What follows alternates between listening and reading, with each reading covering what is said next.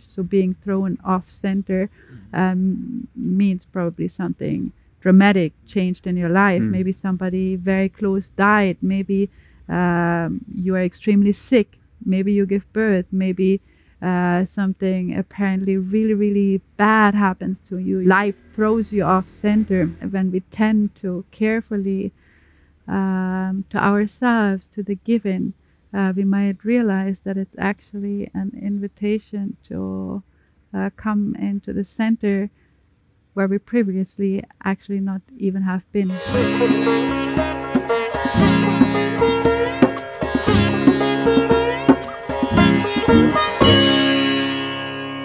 Action! Welcome to the Spirit of Yoga. We are Kirsten, Devdas, and Burkhard from the Akasha Yoga Academy. In today's Tea Chat, we explore the topic of align and center. So alignment, being centered. And that is in many ways a central topic in yoga because yoga is all about balance. The famous translation that is given for yoga is union, but it can be related to what is called a yoke. A yoke is what in agricultural societies of archaic times, people are carrying heavy weights. It's like a beam of wood and then you have two heavy buckets of water or whatever it is. So that's a yoke, and yoga comes from yoke, to bring together those two extremes, to balance between polar opposites.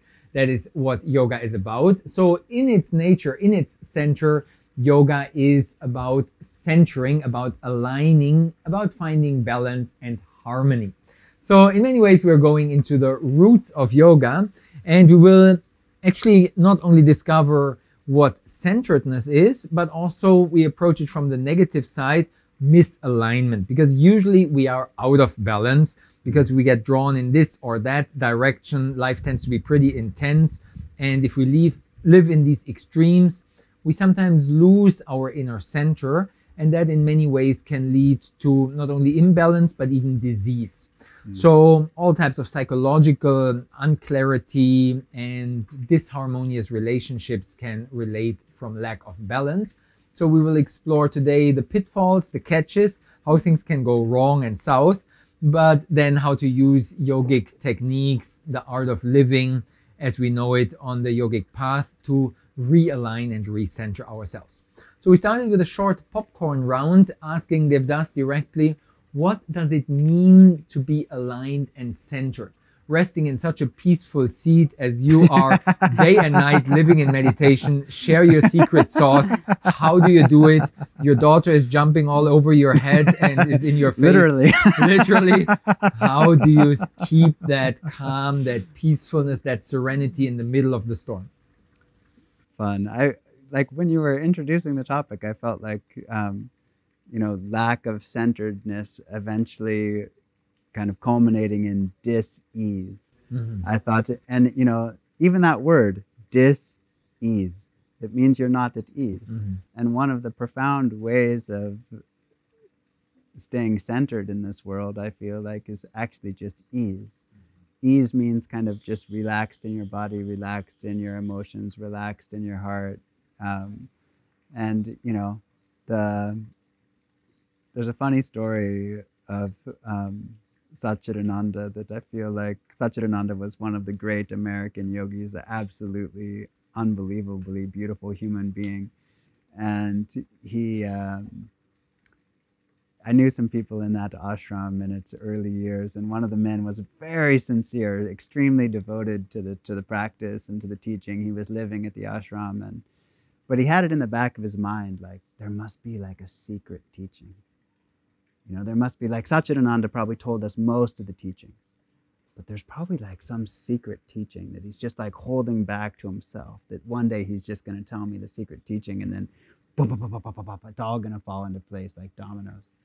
And so he had this in the back of his mind, and one day he's sitting in meditation. Satchidananda's there. Many, many, many other people were there. The ashram was very popular.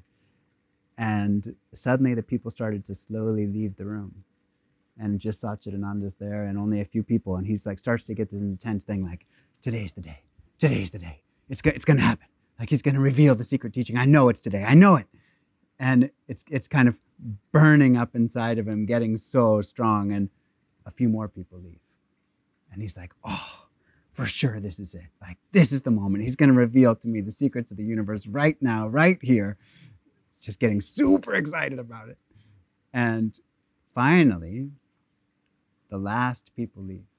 It's just Satchidananda in the front and him sitting in his meditation seat. And now he's just bursting at the seams. It's happening today. It's happening today. Satchidananda steps off of his seat, starts to walk toward the man. He's like, oh, like, leans down, whispers in his ear, take it easy. I've been trying so hard, and now it's a special moment. And what's the special technique I need to do? Take it easy. And I feel like that's, I don't know, if I could boil down the experience of centeredness in some ways, I would say, take it easy. Mm-hmm. Be at ease. Allow for centeredness to arise. Trust in the intelligence of life, the wisdom of existence to naturally gravitate back towards the center instead of pulling ourselves in all directions. Interesting. And small footnote, Satchidananda, definitely super famous. Like he's, I think, a student of Swami Shivananda and founder of Integral Yoga, one of the Integral Yoga lineages.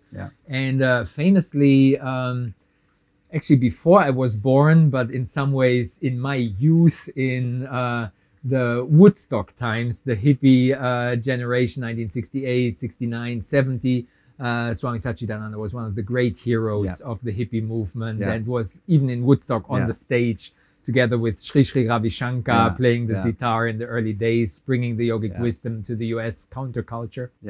And Shivananda had this thing that all of his renunciates would shave their head and their face also. Like they had this kind of austere look, the same as Shivananda. And the story is that Satchidananda had this beautiful, beautiful, even when he was old, he had this huge mane of gray hair and this giant beard, you know, just incredible. And the story is that Shivananda was going to kind of shave his head, and he looked at Satchidananda and he was like, no, it's just too beautiful. Keep your lion decoration. I can't do it. Devdas, you're already there, so I sometimes also try to convince you of shaving, but cannot tame the lion.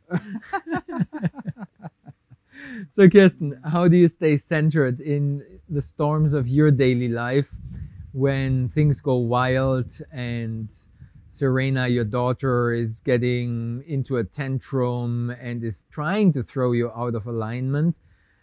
How do you keep your calm? How do you stay at ease in these, at times, challenging periods?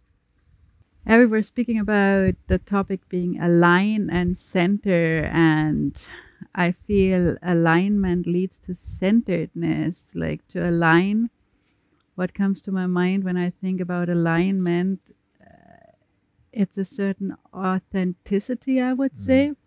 Alignment is when thought, speech, and action become one flow, when alignment is what's needed is coming your way without, you know, pulling and pushing and like being in this dynamic, but kind of it's revealing rather than you're looking for and searching, has also to do with ease. And I feel this alignment invites for centeredness or creates centeredness. So I feel a certain authenticity is what creates centeredness. And when I think about alignment, what can be done to find alignment is to meet life with honesty in a way, and openness.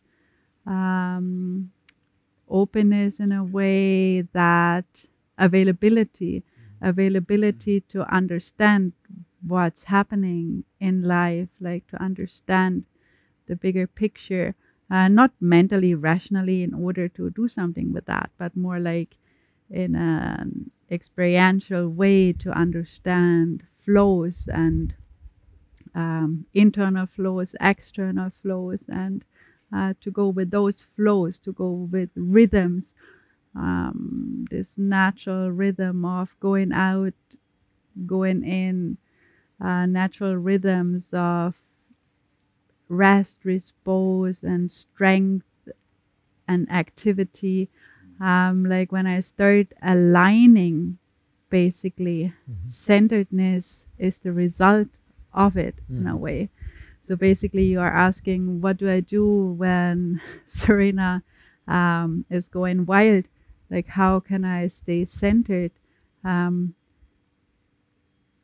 centeredness is there when I'm in alignment. Like, I cannot do centeredness. Like, it's there or not, kind of. And it's there or not to an extent how much I'm in alignment, or how much I'm responding to the given and are able to, put pieces together.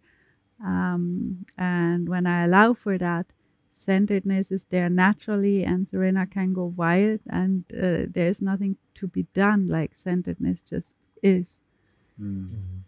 So this is what's coming, like how this topic somehow come together.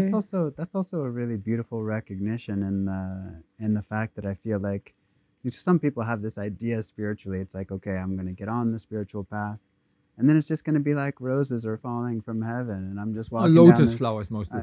Lotus, roses, everything falling from heaven, and I'm just going to be living this life where there's no such thing as kind of disharmony in my field. And that was just like a very interesting thing, being in my own teacher's presence in India, is that what I saw is that there was actually times where there was a lot of disharmony happening in his field, but he himself was absolutely unshakably centered. And it was just like, okay, so, someone could be totally freaking out and making a big fuss and having something happen. And when you looked at him, it was just like absolutely rock solid, like just standing in his heart and with whatever's happening. And I feel like that's very beautifully present in your story.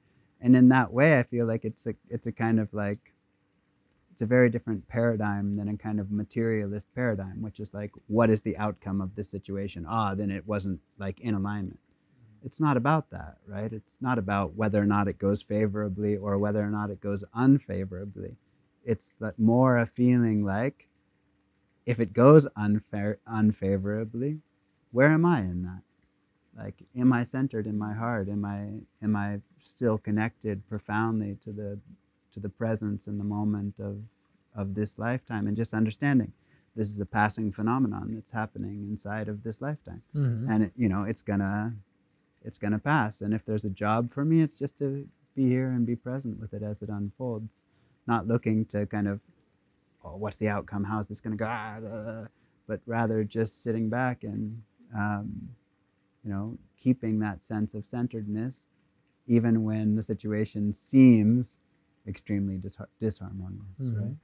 So staying centered in many ways in the present moment, with that attitude of observing, witnessing, stepping back to be grounded, rooted in that serenity, to be at ease despite of the intensity, to be centered, solid like a rock in the eye of the storm, while the world is unfolding in its wild intensity and extremes of the whirlwind.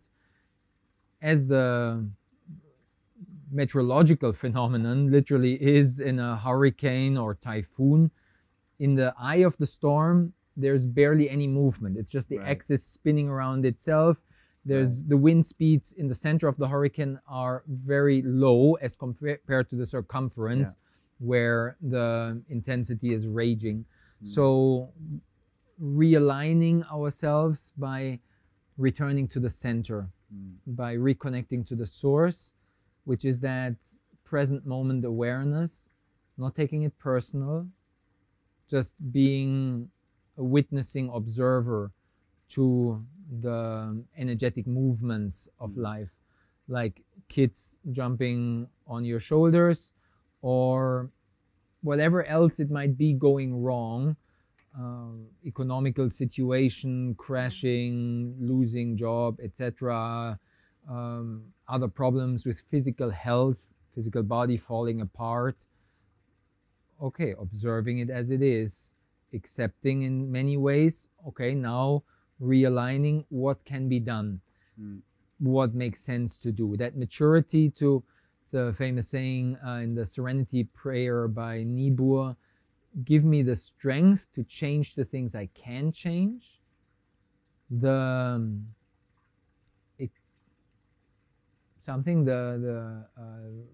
detachment to accept the things I cannot change, the serenity, and the wisdom to differentiate between the two. So if there's something to be done, I take action, but in many cases, actually, I cannot change it, and all my activism, my desperate trying hard to kind of with effort bring things back to the center is usually futile efforts, and we try too hard in the wrong areas. So frequently acceptance is the name of the game, of just observing and being at ease despite of the challenges. Is it really necessary to change anything about the situation? So having that maturity, that wisdom, that ability to see clearly whatever is appropriate gets done. And in this way we stay in our center. Even though we might be acting outward, we might be active, but not in this desperate, trying hard, reaching something, achieving, as you had with the example of that student of Satchitananda who was like over ambitious, this efforting, trying too hard. And that's frequently also what we see in the asana practice in yoga studios, where it's some idealized, perfect acrobatic expression of a pose, and then trying hard to put my body into this or that alignment. But I'm getting thrown out of my center because it's too much for my current abilities. And then I'm trying too hard, I'm efforting, I'm overstretching and possibly injuring myself. And then I'm definitely thrown out of alignment, out of that centeredness. So maybe you can speak a bit on the topic of acceptance, to stay centered in any moment in life, but in any pose of life or on the yoga mat. And then in a way we kind of gradually can stretch our limits, but we don't push the envelope too much, otherwise it will break. So in some ways there is of course something to challenge ourselves in a demanding pose. And then the key is, maybe my body is kind of going towards maximum what it allows for, but still in my mind, in my attitude, I stay centered. It's not that I'm also overstretching, over-efforting in my mind with this desperate, over-ambitious, trying too hard, and then this pushiness can lead to injuries. So maybe you can speak a bit about how to stay centered in challenging poses on the mat. I find it's a good point to start with, to see what's the given. Like to see what am I here with, and am I equipped to do 30 minutes of headstands, or am I equipped for splits or not? So first check in with the given and kind of have a thorough understanding of with what we are here, and then to see if that fits actually to your ideas. And that's exactly what you said before, is this honesty. Taking a sincere look at ourselves, sober seeing, to evaluate sincerely what is my body about. Maybe some old injuries, some habitual tendencies of misalignment, contraction, constriction, shortness due to lifestyle, etc. So taking an honest look. And then I feel next, like, what's my approach, my attitude? Like, what's the intention? Why is it important to me to do 30 minutes of headstands? Like that, I just take that because that was once I was training for, and gave up like at 20-25 minutes because I understood that's completely silly. Still pretty good, though. Still pretty good. 25 minutes in headstands. But it was completely silly because Exactly. I was not equipped for that. The strength wasn't there to properly support the supportive structure in the body, and it was a silly attempt.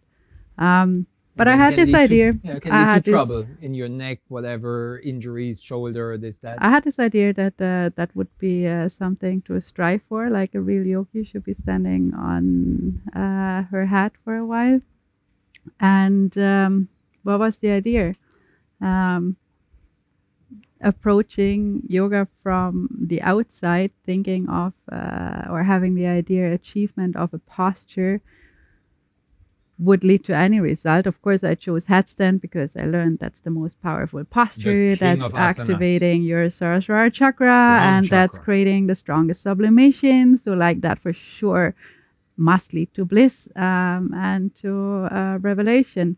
That was just also a silly idea, that a posture can reveal something. Of course, on the way to practicing the posture, there's this saying, what I really I know what you're gonna say.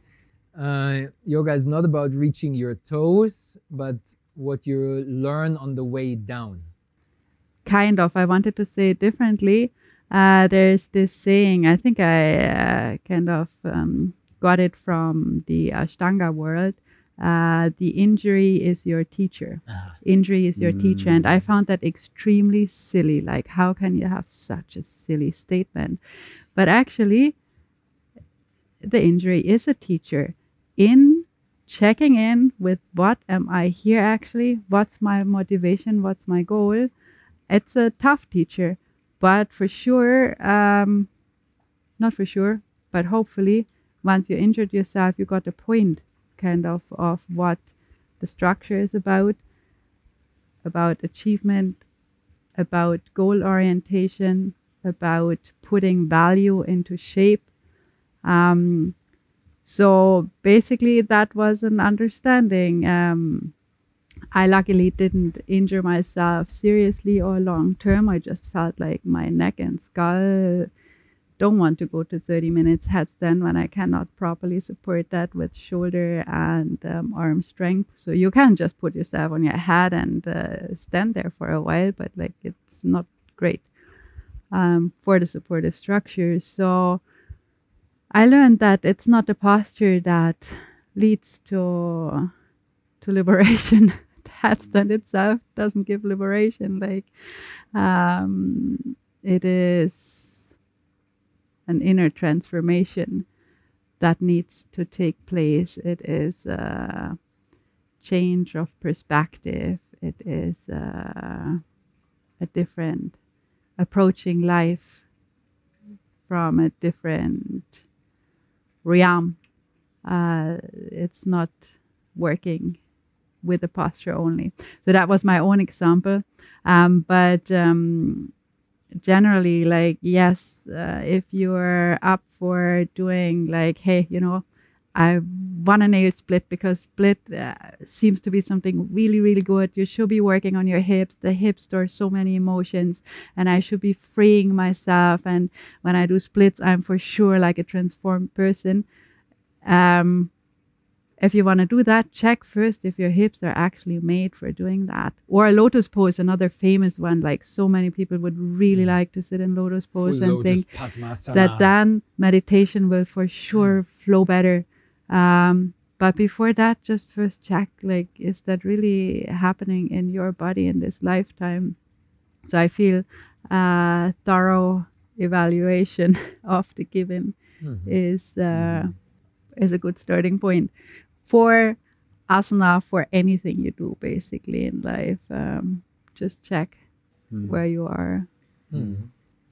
Reminds me of the saying of one of our meditation teachers, that it's more likely that you can find a state of samadhi, of this cosmic consciousness and expansion on a chair, as compared to when you try too hard on the floor and you're kind of either sitting like in a crouched position like this, yeah, but I have to sit on the floor, I can only go deep or cross-legged, or you're forcing your body into a full lotus pose and trying to find liberation in that way is somewhat unlikely. Exactly. So preconceived ideas, that's in a way related to what you say, an honest look, this sincere seeing, a self-evaluation without being judgmental, just a clear, sober look, can be so much more valuable than following, in a way, our belief systems, our conditioning,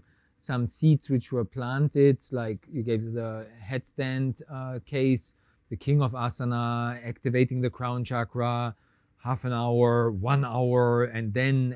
It's also a goal orientation, a striving, which in many ways can pull us out of the center, that we try to get somewhere.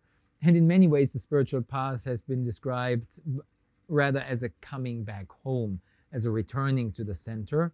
And that we can talk later about also the heart, returning to heart center, being aligned in that dynamic equilibrium within. So we'll come back to that one later on the spiritual side, but maybe we look at some other aspects about the physical alignment and centeredness in the body. Devdas, can you share some of your experiments where maybe you got too ambitious and pulled yourself out of center by exaggerating in this or that way?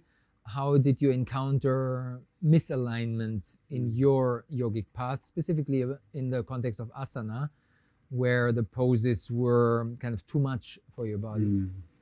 Well, I love what you said about injury being the teacher, and I feel like in my own practice, if I had a kind of similar phrase, it would actually be, let the breath be your teacher. Because I feel like that can stop you from so many exaggerated pronouncements, because your breath just knows what your mind can't know in a weird way. It's like you're too far in a pose. If you're really listening to your breath, really listening to the subtlety of it, something changes in the breath, you back off a little bit. I remember once on our 200-hour course, we were having a Zoom call with somebody, and she was telling me she's a Ashtangi, and I said, okay, no worries. That's a very physical form of yoga, very challenging form of yoga. And I said, okay, that sounds great, but I have one question for you, and I want you to answer it absolutely honestly. Do you ever switch from breathing between your nose to your mouth? And she said, oh, all the time. It was kind of like, okay, that's what you're talking about. That's the striving element. It's like, I should push myself to the point where I can do this pose. It's like, okay, but how about rather than that, listening to the cue of your breath to say, hey, wait a minute, maybe that's enough for today. And maybe tomorrow that changes. Like every single time we come to the mat, we have to come absolutely fresh. Just like, what's possible? I don't know. Like we're gonna play around and we're gonna find out what's possible. But in that play of possibility, I'm really listening profoundly to the inner movement of my energy to see, hey, is this pose right for me? Is this pose not right for me today? And I don't make any assumptions about what's coming next. It's just like maybe mountain pose, the simplest pose, something in my breath changes. That's enough of a sign that I should back out, regardless of how unchallenging that pose may seem, or how challenging a pose may seem. If I'm really profoundly listening, I back off from that based on factual information that's being sent to me through my nervous system, right? But I feel this is where the problem kind of starts. It is many of us, we come from a massive disconnection, basically, like from a lifestyle that is coming from scheduled life, from to-do lists. And the to-do list and the scheduled life is not necessarily asking if this is right for you in the moment. And we're kind of used to just, deliver and function, deliver, and live the world according to outer rules and expectations. Maybe self-expectations and rules from the mind. And if you're coming with this disconnect to the yoga mat, of course, we hear that in every yoga class, like really listen to your body and do what's right for you.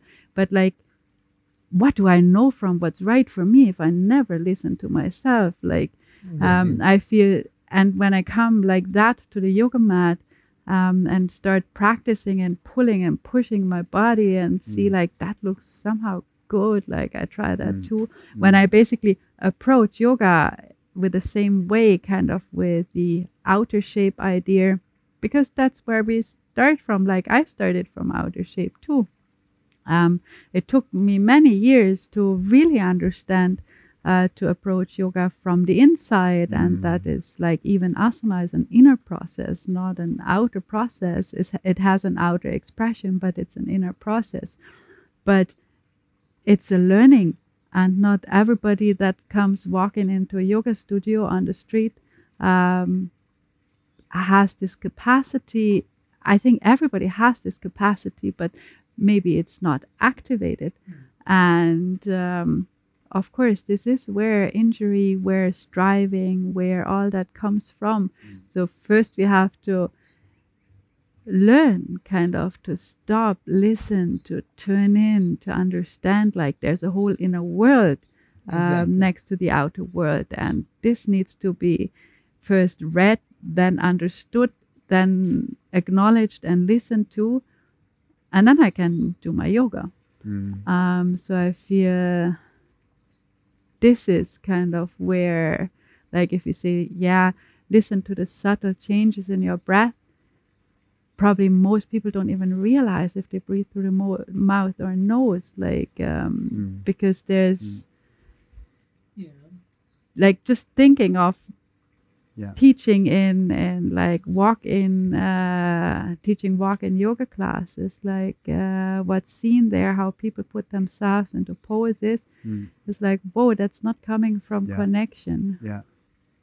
Yeah, but the point would be that the breath gives a more accessible feedback than the mindset. Because, to acknowledge my mindset, if it's pushy or not, it's just what I'm used to. It's my status quo, my normal gear. I don't I'm even on realize. The achieving mode, etc.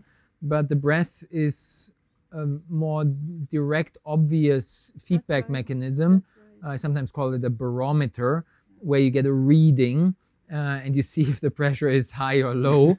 And it's actually even the founder, initiator of the Ashtanga Vinyasa style, Pattabhi Jois, who was literally speaking on that topic, to have the quality of the breath the same, or at least similar, in all poses. Can you keep the same relaxed breath as you have it in a plain standing pose of mountain pose or whatever it might be, simple, non-challenging posture, where it's comparatively easy to have a soft, smooth, long, relaxed breath. But can you sustain that breath also in a demanding arm balance? And if not, you're not ready for it. You're trying too hard, you're pushing, you're bound to injure yourself. And then, as you said, Kirsten, then the injury will be your best teacher, because it's a feedback mechanism. You didn't listen to your breath, but now you listen to your body because you tried too hard, you over-challenged yourself. And in some ways, I would dare to assume that the Ashtanga Vinyasa style is among those 3-5 styles of yoga which have the highest injury rate, because it has this tendency of going strong and has a certain ambitious vibe to it, which is even within the Ashtanga community acknowledged, even though Pattabhi Jois was speaking in the other direction and warning in a way of that. And also, someone told me, I never verified this, but someone told me actually in the very old school style of Ashtanga in Mysore, if you couldn't breathe evenly through a posture, Yeah. you could not proceed to Yes. the next posture. Yes. It was just like Yes. you're out of the game. Like Yeah, your sequence ends there. exactly. You don't even continue. You don't with even any- get the next posture. So Exactly. it's like, Come back okay, tomorrow. it's go to really that putting pose. the breath strongly first, like Yes. to say, okay, I mean, I feel like in a weird way that's stronger than we would put the breath in a modern practice. If I was practicing with a group of people and I saw someone struggling with their breath, I wouldn't say don't go to the next pose. I would say take child's pose, take shavasana, lie down, take a couple deep breaths, like reconnect to your breath fully, come back into the practice again. If it happens again, lie down again. You know, like kind of follow the rhythm of your breath rather than step completely out of the practice. But that means that they had a very strong kind of sense of the breath is the center of the practice, and you make that the kind of like indication of what you can and can't do. Exactly. So the emphasis on the Ujjayi breath, the ocean breath, the victorious breath is super strong actually in the Mysore style of Ashtanga Vinyasa. But then in the modern studio world and yoga industry, Vinyasa style became the dominant way of practicing. Yeah. And yes, here and there the breath is mentioned, but with by far less emphasis as it is in the roots of both Pattabhi Joy's Ashtanga Vinyasa, Mysore style practice, but also in the roots of that practice in Krishnamacharya, the teacher of Pattabhi Joy's and the teacher of B.K.S. Iyengar. Krishnamacharya had such a strong emphasis on the breath awareness and this Ujjayi ocean breath. And that's been kind of an amazing thing about being on Zoom calls with students from all over the world on our courses. It's like I have students, I get reports from all over the world of different students and what their condition is in their local yoga studios. One student from Amsterdam says, okay, there's 6 major studios in Amsterdam. I've taken classes at all 6 of those studios. I've never even once heard the word Ujjayi. What's Ujjayi? It's just like, I almost fell off my chair. I was just like, wait a minute, are you serious? But he was absolutely legitimate. Like he'd been to all the major studios, he'd practiced all the styles. Then he finally discovers Ujjayi and it's unlocks something tremendously in his practice. He's like, I've never practiced like this before. I've never felt like this before. I've never felt the power of yoga like this before. Why? Because you're picking it up by the string that makes it align. It's like we're talking about centeredness. How does centeredness come in the practice? It aligns through the element of the breath. Just to clarify that Ujjayi breath, usually called ocean breath, literally translates as victorious breath and is about creating that subtle, gentle sound in the throat area, which gives us a feedback mechanism to observe each and every breath and being able to lengthen and deepen the breath, combining in a way our breath awareness with the physical body process and having that continuous alignment and ongoing awareness of the breath, which is such a key, as we described, as a feedback mechanism to see how much we're possibly trying too hard. Yeah. So the breath as a key for staying centered, as mentioned, to stay centered in the present moment with each and every breath, and to observe the quality, to have an honest, sincere look at where am I at in my body, in this pose, in my life, and then reevaluate whatever is appropriate for me in this moment. How much should I go in that direction? Does it help me to center myself? Or am I actually living in delusion and I assume that it's good for me, but I'm in fact pulling myself more out of center. So that could be also a classical modern context where we live a more or less high performance life of achievement, goal reaching, a lot of expectations externally or internally, as you mentioned, being more or less ambitious, trying hard to reach our goals, etc. And we're more or less rushed in our hyperactive surroundings, being very busy, engaged, over-engaged. And then, okay, we want to do something good for ourselves. Let's do some yoga.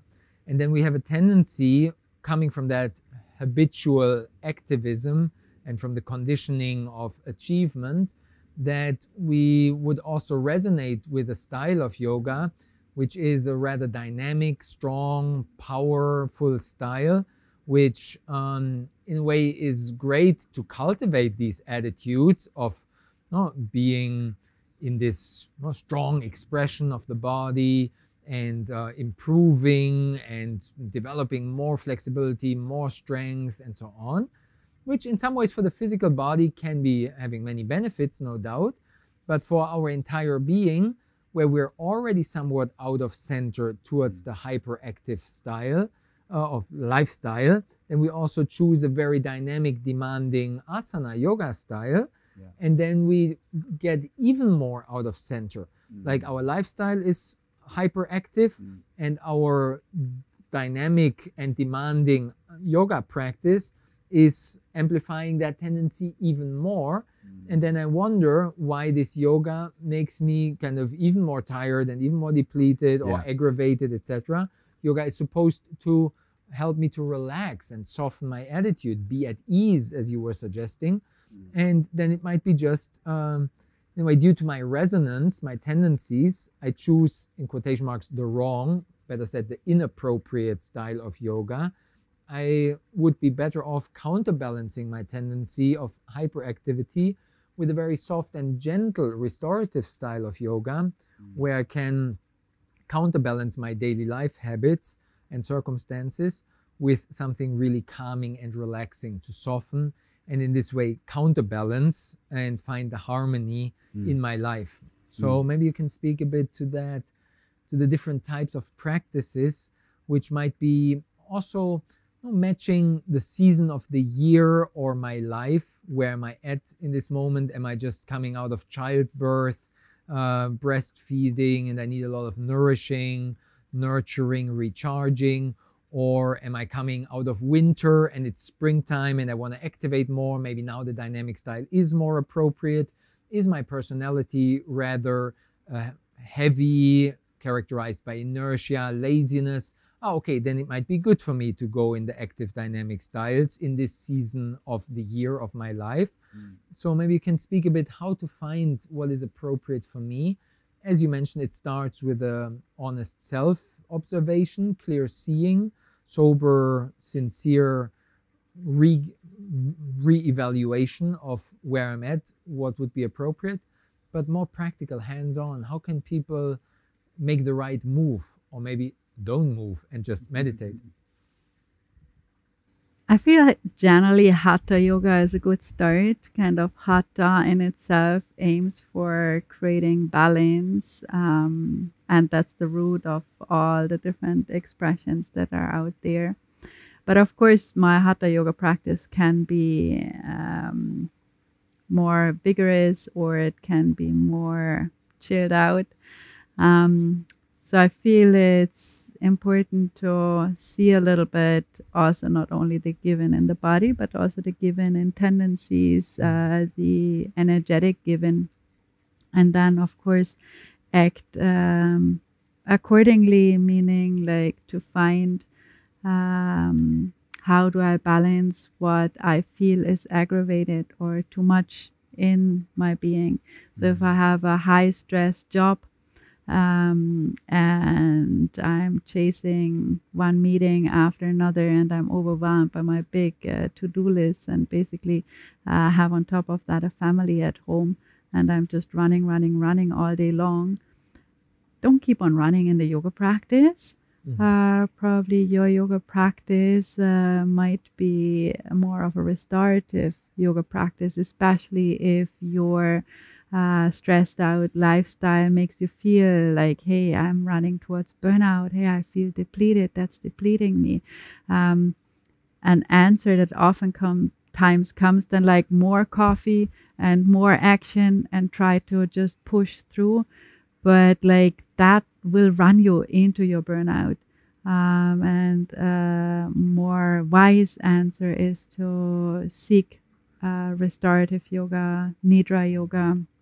Of course, this is not doing the job of taking care of your abs and shoulders, but it's taking care of your health in a long run. nervous system, otherwise running also into danger of psychosomatic diseases, that the stress in my mind will also reflect Absolutely, in problems in the body. absolutely. So, if this is my situation, I would use the yoga that what I can provide and give to you in your situation and balance that. Like if you need nourishment, because you feel already going towards depleted, don't look for sources that kind of push and spike your energy even more, because there is an end to it. It will be finished at one point. Yeah, but it's difficult because my tendency, from my character, from my typology, my conditioning, that's exactly what I like, what I enjoy, what I indulge in almost, what I thrive in, and what I'm like, it's my way of being. And that's why I live my life every day like this. Sure, supercharged by society expectations, etc. But then I have a strong tendency to continue on that thread. And I even get positive reaffirmation because of my tendencies, character, and earlier training, etc. I'm good at that, also yoga style.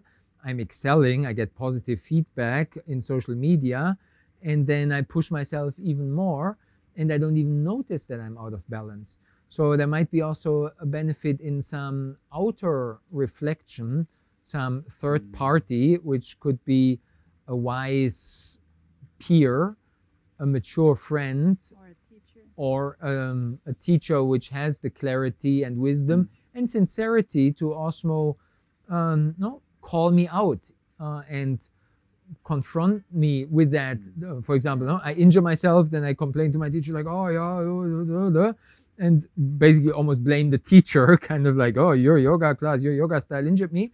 But it's not that yoga injures us, but it's our attitude with which we approach yoga that we hurt ourselves, and that we maybe didn't listen, or we overheard, muted the teacher's comment of listen to your body. Like, yeah, I'm listening to my body, I'm getting even more flexible, and it kind of feels good, but I don't see it coming that my hypermobile joints might be prone, making me more prone to injuries. For example, I talked just a few weeks ago on Astrid's birthday. Actually, there was a wonderful old lady with us at the birthday dinner. She was like in her mid-late 70s, and she was one of the foremost Ashtanga yoga teachers of the 1980s, 1990s. Wow. Like, amazing. I was like, whoa, like, you're such a hero, and you were with Patabi Joyce in the 1980s. And then she was telling stories how she was teaching in Goa, in India, famous for decades there, and so on, and how her whole identity revolved around that Ashtanga yogini, super flexible, super strong, and so on. And then she was telling how sometime in her 60s or so, she simply said, and then my hip popped. And from then on, I couldn't do the practice anymore. And it reset and questions my whole identity, who I was, because I couldn't be that strong, flexible Ashtanga yogini anymore. And my whole teaching career and this and that, it undermined, it questions, it pulled the carpet under my feet. And then she just told it very briefly as an anecdote. And then I was carefully, with all due respect, checking in with her because she just said, and then my hip popped. And I was kind of not clear what really happened.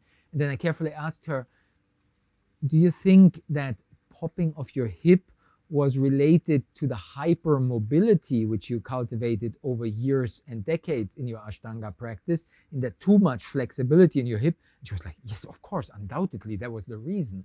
So it was very clear in her life journey over decades on the mat that imbalance, that being pulled out of center and exaggeration in the physical practice led to massive trouble. And she was not limping away, but one could see that she was still bothered from that hip injury. Wow. So frequently, like you said, also with your headstand story, it can take us years to come to that insight. The teacher of the injury can be, like, in some ways obvious. Yes, as you were just describing a person who is like, but this is what I like, this is what I'm good at. My question came, for how long? Exactly. Is that sustainable? Exactly. So maybe we can shift gears on that and see, okay, centeredness in what's appropriate for my body, but centeredness more general, being aligned across the different areas of life. So that would be in my individual being, the physical body, having symmetry there, noticing possible scoliosis and stronger right arm and imbalances, finding symmetry in my physical body, finding energetic balance, the prana, life force, chi being harmoniously aligned, my emotions being stable, solid, grounded, rooted, not getting lost in over dramatizing tantrums, the emotional storms and whirlwinds of our feelings and emotional charges, being balanced and centered in my mind, aligned with my intellectual clarity, the vision, different goals, areas in my life. Do they match? Is there alignment? My spiritual alignment. Am I on different spiritual paths at the same time? Some teacher lineage tells me something, another lineage tells me something opposing, then I'm kind of torn apart. What should I do? My career imposes upon me these goals. My family life expects that from me. Then I'm out of center. I neglect certain areas in my life. My body suffers from that. So generally, alignment as a holistic well-being, which in many ways seems impossible with all the demanding necessities of daily life, all the things we have to do. How can we stay centered and aligned across the different areas and cultivate this yogic union, that harmonious balance, that dynamic equilibrium, which is not fixed, stable, locked, static, but is a dynamic adjusting, readjusting, constant counterbalancing, recentering, realigning, even though life in the surroundings and in my own tendencies constantly pulls me in this or that way out of balance. Any examples from your own life experience, anecdotes where this gets more tangible? How did you get thrown off balance and took you a while to kind of brush it off, shake it up, and come back to center? What helped you? Any practical advice how to cope with these extremes of daily life?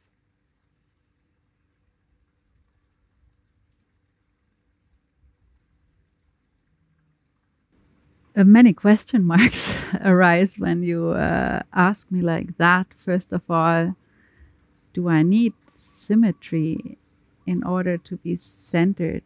I don't think so. And maybe a big storm of life pulls me here and there. I don't think life pulls us around. It's more like we are pulling and pushing. Life itself is in total harmony. And what comes to me when I hear that is where we started. Acknowledge the given. Observing, witnessing. Be with the given, and like any seeming strong push of life out of center is more like a call of life to understand your uncenteredness and an invitation to actually come into centeredness. And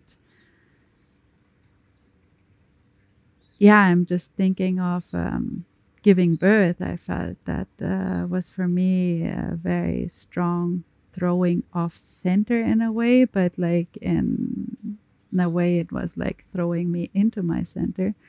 But seemingly at the beginning, when like I gave birth naturally, I'm very old, or was very old. The body was very old for giving birth, and it was home birth, and home birth on the rice fields. On the rice fields, the baby was delayed 2 weeks, and like all not the most favorable conditions to give birth, but it was really important to us to give birth naturally. And after such a process, the body that was reliable until the day of giving birth as like an unshakable physical reality was just like not reliable anymore. Like after giving birth, the body is just like not what it was before.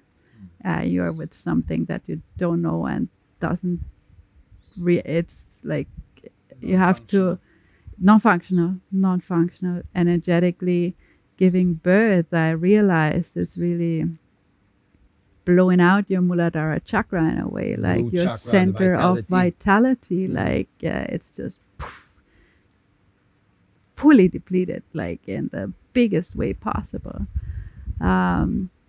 And this was kind of where a lot of centeredness, where I drew a lot of centeredness from before giving birth, like in this more physical realms or vibrations of being, where my definition and where my home of centeredness was from.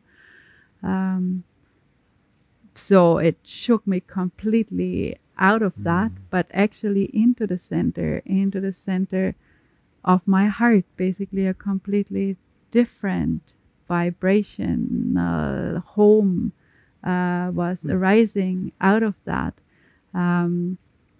But what did I do? Because of course also being with Devdas, who was holding my hand always, just tending to the given. Okay, the body is now completely, you cannot walk to the toilet by yourself because probably you just faint and fall, like that's all. Like you cannot walk like 5 steps on your own. Just be with that. Let others feed you, let others tend to you. Slowly, coming back into strength, just step by step, take it easy. Do the right practice that's giving nourishment. Do the right practice that brings back structure. Eat the right, do the right, take the time to heal, and just like tend to what's there. Like 6 weeks after childbirth, you are not your old self. You will never be your old self. But just to really acknowledge that it was that something profoundly shifted, changed. So being thrown off center means probably something dramatic changed in your life. Maybe somebody very close died. Maybe you are extremely sick. Maybe you give birth. Maybe something apparently really, really bad happens to you. You lose your extremely important job, your house, your whatnot, like something, life throws you off center. But when we tend to carefully to ourselves, to the given, we might realize that it's actually an invitation to come into the center where we previously actually not even have been. Like because of the change, it feels like we are thrown off center, but just the change, like that what was before change, not necessarily was centeredness or center, but like this shaken up can be actually a great invitation to come back into center. That would be centeredness also across the lifespan, seasons in our life, and different areas in our life, where it can be for a few weeks, months, years, or even decades, the season of this or that. And in some ways that might be temporarily, seemingly off center, and later on in another stage in life gets counterbalanced by something else. So also being aligned with what's alive and appropriate in this season. So whatever, obviously after childbirth, it's not the time directly for Saturday night fever. So obvious things, but frequently we are kind of ignoring those signs, those calls to action or calls to inaction, that we push ourselves, force ourselves, expectations from outside, which we internalize, and then not listening to the rhythm, what is appropriate in this moment. And that then really causes trouble. And this is when then dis-ease comes. We get stressed out, we push too much, try too hard. And then out of that dis-ease can come also disease, because we're not listening to the invitations. As you described also before, we lose our intuition because we lack the sensitivity, receptivity. We're disconnected in this somehow modern technological life, which throws us out of our original connection to the natural rhythms, circadian rhythm of going to bed and rising with the sun, and alignment of the natural cycles, the seasons, etc. So because we're in many ways living a life misaligned to natural rhythms, we also lose our intuition, we numb ourselves, that causes then lack of sensitivity, receptivity, then we lose connection to our bodies, reduced intuition, the intuitive alignment is not there anymore, whatever chemical influences, food industry, etc., throwing us out of our natural alignment. And then it can be, of course, very challenging to return to that natural alignment. Good. So maybe a few last practical tips and tricks, recommendations. We talked about the breath in asanas as a barometer, as a feedback mechanism to return to centeredness. Listening to the inner call, that honesty, sincerity, to tune in again with our intuition. Other practical tips and tricks, how to realign to return to center, how to sense what is appropriate for me in this moment. It's a beautiful question. I feel like just the question, what's trying to happen, can be a really beautiful way of just what we were talking about the honesty and coming back into the center point. But I would also say one of the reasons why I feel like yoga is so successful in the modern world is, in general, we tend to think of things as in a kind of a mechanistic way. It's like, okay, my body's not in a very good shape, I should work out with my body and put it in a better shape.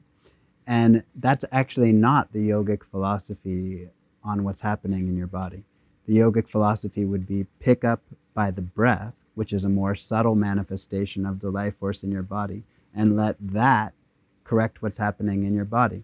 Now you might think that's not a very effective way of dealing with the problem.